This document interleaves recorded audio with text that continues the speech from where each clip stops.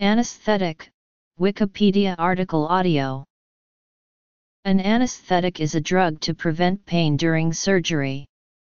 A wide variety of drugs are used in modern anesthetic practice. Many are rarely used outside anesthesia, although others are used commonly by all disciplines.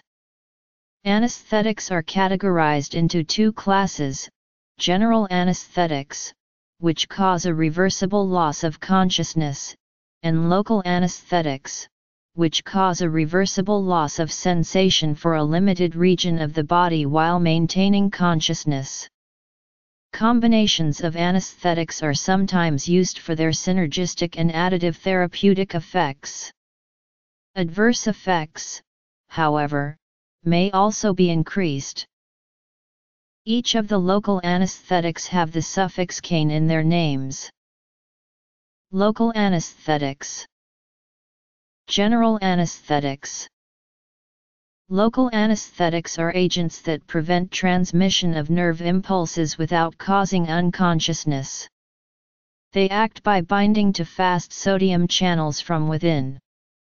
Local anesthetics can be either ester or amide-based. Ester local anesthetics are generally unstable in solution and fast-acting, and allergic reactions are common. Amide local anesthetics are generally heat-stable, with a long shelf life.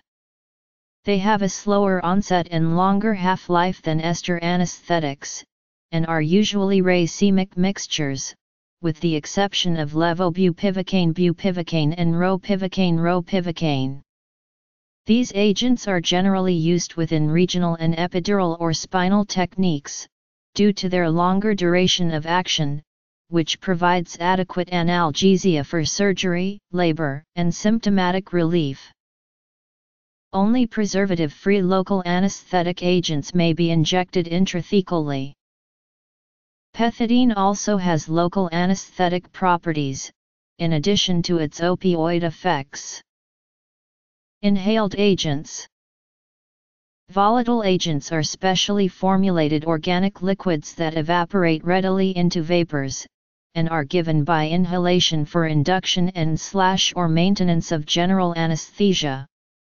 Nitrous oxide and xenon are gases at room temperature rather than liquids, so they are not considered volatile agents. The ideal anesthetic vapor or gas should be non-flammable, non-explosive, and lipid-soluble. It should possess low blood gas solubility, have no end organ toxicity or side effects, should not be metabolized, and should not be an irritant to the respiratory pathways of the patient. No anesthetic agent currently in use meets all these requirements, nor can any anesthetic agent be considered safe.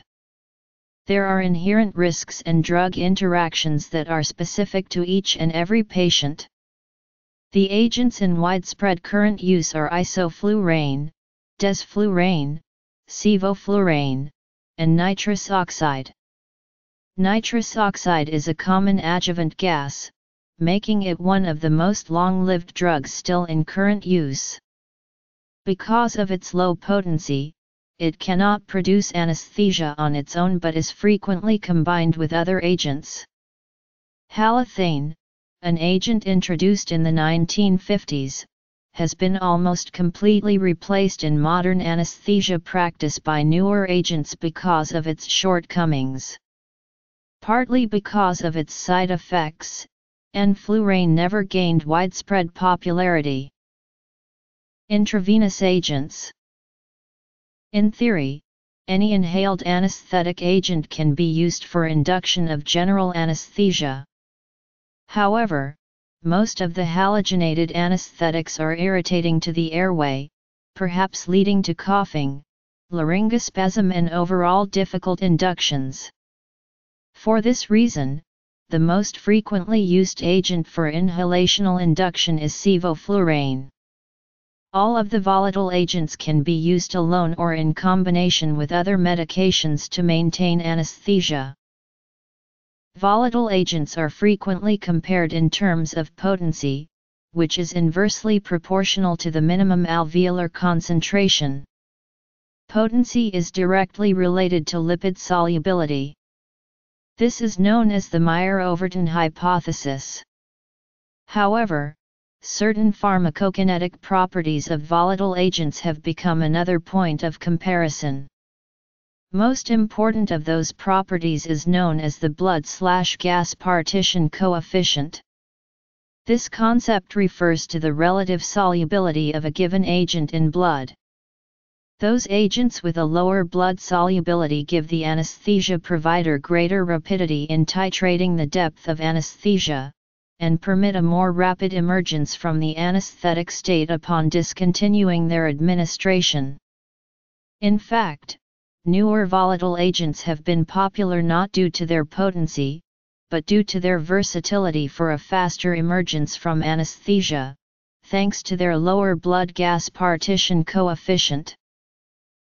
While there are many drugs that can be used intravenously to produce anesthesia or sedation, the most common are neonatal and infant neurotoxicity concerns. The two barbiturates mentioned above, thiopental and methohexital, are ultra-short-acting and are used to induce and maintain anesthesia. However, though they produce unconsciousness, they provide no analgesia and must be used with other agents. Benzodiazepines can be used for sedation before or after surgery and can be used to induce and maintain general anesthesia. When benzodiazepines are used to induce general anesthesia, midazolam is preferred.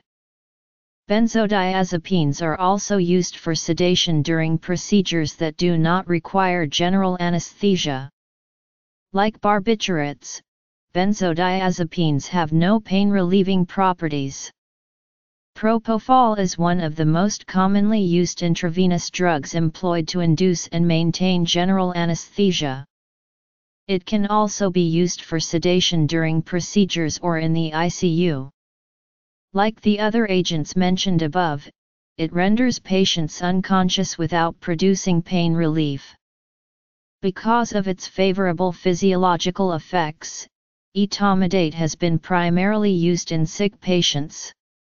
Ketamine is infrequently used in anesthesia because of the unpleasant experiences that sometimes occur on emergence from anesthesia, which include vivid dreaming, extracorporeal experiences, and illusions.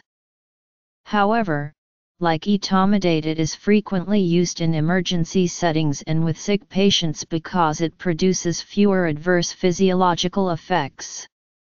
Unlike the intravenous anesthetic drugs previously mentioned, ketamine produces profound pain relief, even in doses lower than those that induce general anesthesia. Also, unlike the other anesthetic agents in this section, patients who receive ketamine alone appear to be in a cataleptic state, unlike other states of anesthesia that resemble normal sleep.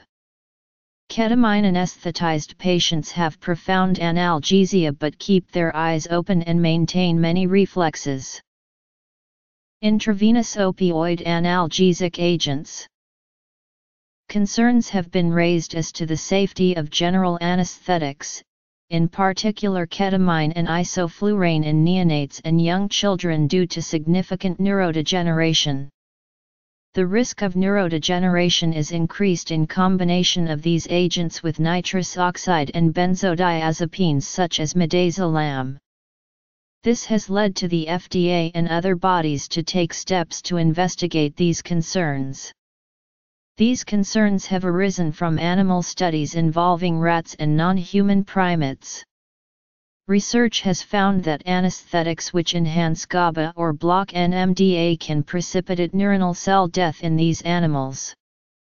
The developing central nervous system is most vulnerable to these potential neurotoxic effects during the last trimester of pregnancy and shortly after birth.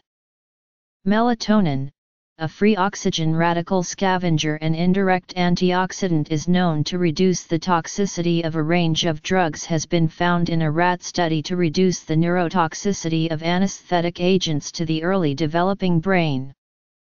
Recent research in animals has found that all sedatives and anesthetics cause extensive neurodegeneration in the developing brain. There is also some evidence in humans that surgery and exposure to anesthetics in the early developmental stages causes persisting learning deficits. Muscle relaxants.